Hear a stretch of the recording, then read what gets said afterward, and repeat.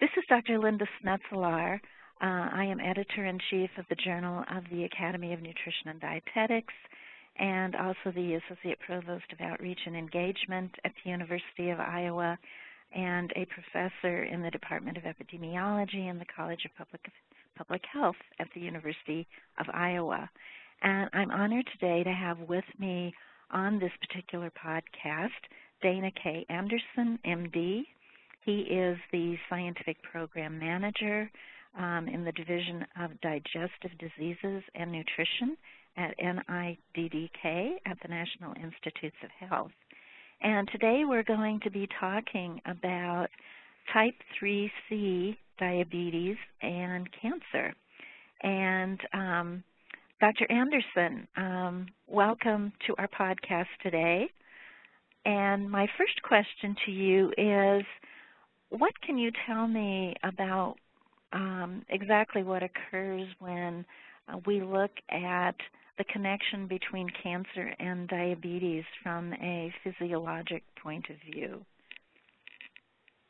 Well, thank you, Dr. Snetselaar. It's a pleasure to be with you and to address this issue. Long-standing diabetes increases the risk for many cancers, as you know, such as breast cancer, colon cancer, and liver cancer. It is a particularly important risk factor for pancreatic cancer, and it doubles the risk for the development of this disease. Now, the mechanisms of this increased risk are the focus of a lot of ongoing research and appear to be related to the action of increased levels of insulin that are circulating, as in type 2 diabetes, on the growth of precancerous changes in the pancreas, or as well as the effects of obesity on cancer development. In addition, we now know that pancreatic cancer is actually a cause of diabetes in at least 25% of pancreatic cancer patients. And this form of diabetes is different from type 2 diabetes. It's called pancreatogenic or type 3C diabetes.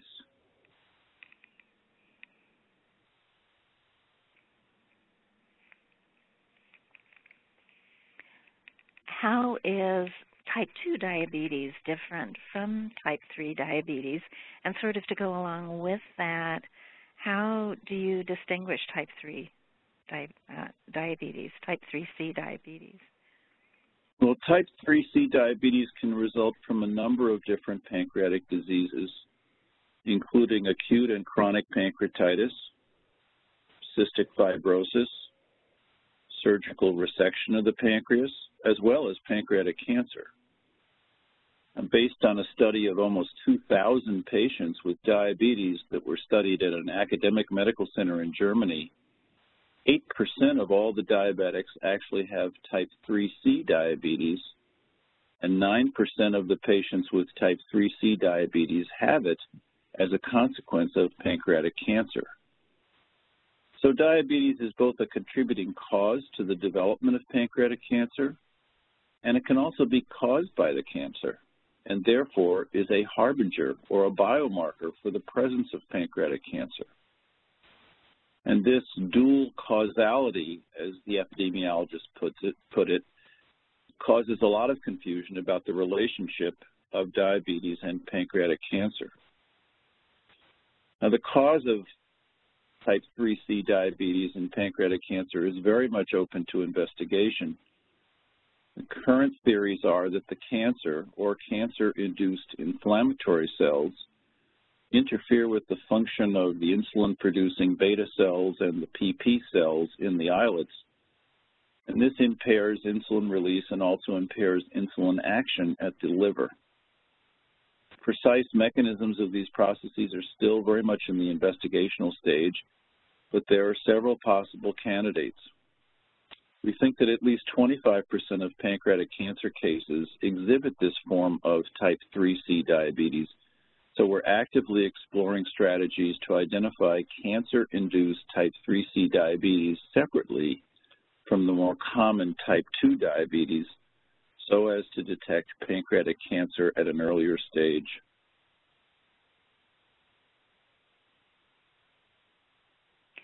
Can you tell us more about the differences in terms of type 1, type 2, and type 3C? The differences between these three types of diabetes are shown on this slide.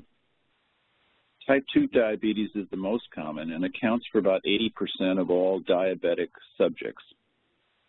The major characteristics of type 2 diabetes are elevated levels of insulin and decreased insulin sensitivity.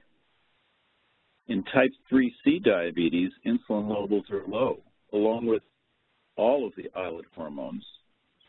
And although peripheral insulin sensitivity is increased due to the low insulin levels, hepatic sensitivity to insulin is paradoxically decreased. And this results in decreased insulin sensitivity at the liver and ongoing glucose production by the liver, which contributes to the hyperglycemia. Now, this paradox of increased insulin sensitivity in the periphery and decreased sensitivity at the liver is referred to as brittle diabetes. Because glucagon secretion from the islet is also impaired in type 3C diabetes, this means that the risk of hypoglycemia is greatly increased in these patients. And one of the biggest differences between type 2 diabetes and type 3C diabetes is the level of pancreatic polypeptide, also called PP. The PP levels are usually increased 2- or 3-fold above normal in type 2 diabetes, but they're usually very low in type 3C diabetes.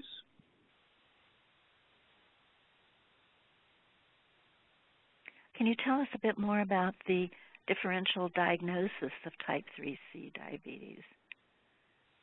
Yeah, this is very much a subject of current research that's being performed by the National Institutes of Health, but our working algorithm is shown here. If a person develops diabetes after a known history of pancreatic disease or documented pancreatic insufficiency, it is almost certainly type 3C diabetes. In addition, it's important to rule out type 1 diabetes, which can be shown if there are no anti-islet antibodies to indicate autoimmune disease. To rule out type 2 diabetes, we think that the best test may be to confirm a low level of pancreatic polypeptide after a test meal. And this can take the form of an actual mixed meal or the hormone response to a liquid dietary supplement, such as Ensure or Boost. A low PP level makes type 3C diabetes the likely cause. What role might dietary intervention play as we look at the treatment of type 3C diabetes? Well, because type 3C diabetes is a consequence of diseases of the exocrine pancreas, virtually all type 3C patients need to be treated with pancreatic enzyme replacement therapy. Even patients who have no symptoms of pancreatic enzyme insufficiency can be shown to have abnormally low fat absorption. So daily enzyme replacement is important to prevent bone disease and vitamin deficiencies. The role of dietary intervention as a therapy is an open question. Because about 3/4 of the patients with type 3C diabetes have chronic pancreatitis as the underlying cause, alcohol is a known causative factor, so abstinence from alcohol is the best advice for all patients. Nutrients with antioxidant properties have been proposed as being possibly therapeutic in this patient group, but no compelling data have appeared to confirm this particular hypothesis. And patients with hyperlipidemia are at increased risk for developing pancreatitis, but it is unclear whether dietary fats per se are a risk factor for the disease. Type 3C diabetes, due to chronic pancreatitis, is a progressive disease. The treatment for type 3C diabetes essentially follows the recommendations for the treatment of type 2 diabetes, except that incretin-based agents are strongly discouraged. Metformin is the first-line drug of choice. And the problem with type 3C diabetes accompanying chronic pancreatitis is that this combination of diseases has been shown to dramatically increase the risk of developing pancreatic cancer. Although both diabetes and chronic pancreatitis are separately risk factors for the development of pancreatic cancer, when they occur together, the risk is dramatically increased. Let me show you some data here from a study that was published in 2012. The problem is that most epidemiologic studies have not differentiated between type 2 diabetes and type 3C diabetes, so it's hard to decipher whether the diabetes that is reported in this or other studies actually preceded the chronic pancreatitis or was caused by the pancreatitis.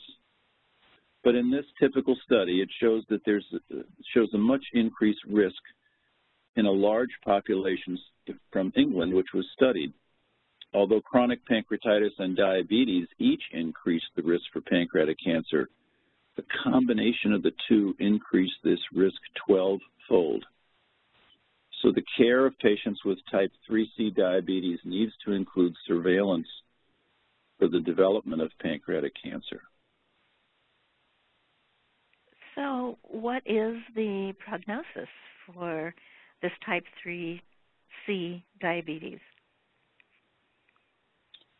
Well, for patients with what we call garden variety or type 2 diabetes, the most common form of diabetes, this is usually associated with obesity.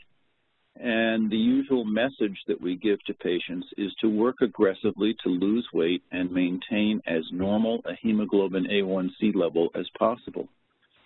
And this can result in significant improvements in the risk for diabetic complications in type 2 diabetes patients.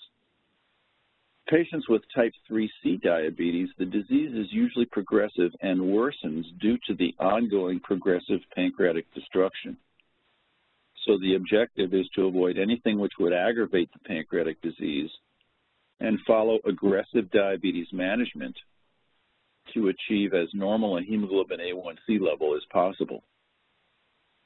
For older adults with new onset diabetes that may actually represent tumor-induced type 3C diabetes, the message is that if the patient does not fit into the typical phenotype of type 2 diabetes, if the patient is thin, previously active and healthy, no family history of diabetes, then consideration should be given to the possibility of cancer-induced diabetes. And we are working now on trying to validate a diagnostic algorithm in large-scale studies that could be used to identify pancreatic cancer-induced diabetes more readily. Dr. Andersen, thank you so much for being on this podcast.